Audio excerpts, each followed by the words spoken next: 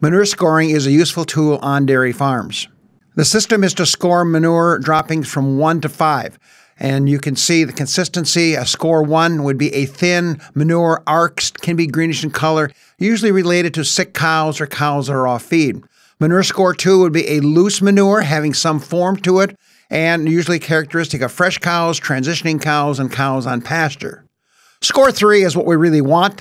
Manure will stack up 1 to 1.5 inches, will have a dimple in the middle, may have concentric circles, and may stick to the boot. This is an ideal for the typical healthy cow. Manure score 4 will stack up a bit thicker, higher, 2 to 3 inches in height. It's a drier manure, usually associated with dry cows and high fiber type diets.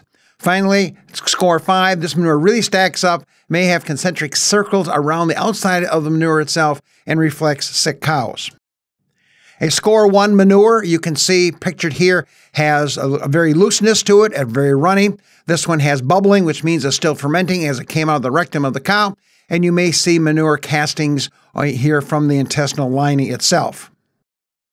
Manure score 2 has a little more form to it, but still a splattering effect. It's fairly flat. You can see it's still on the loose side, and you can see evidence of corn in this example. Manure score 3 is ideal. Here you can see the characteristic dimple in the middle. You can see the concentric circles. Again, this will stack up about 1.5 to 2 inches. This is your healthy cow and one of our goals. Manure score 4, you can see, is a much drier appearing manure. It stacks up higher. You can see evidence of fiber in here and characteristic, of course, of dry cows.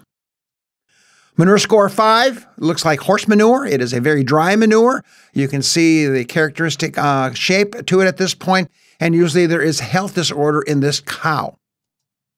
We then look at evaluation manure scores, scoring 1 to 5, looking at 3 different groups on dairy farms.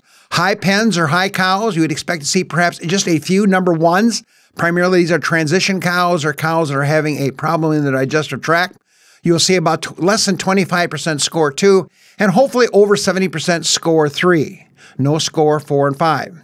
In the low pen, of course, the grid moves up. No number 1s, hopefully very few number 2s. Number 3s, ideally, this is where most of the cows should be, and no 4s and 5s. When you get to the dry pen, hopefully we see only 3s and 4s. And that will vary a bit on the dry cow diet and how quickly the cow was put in the dry cow pen. The guideline, hopefully over 30% 3s and less than 70% 4s.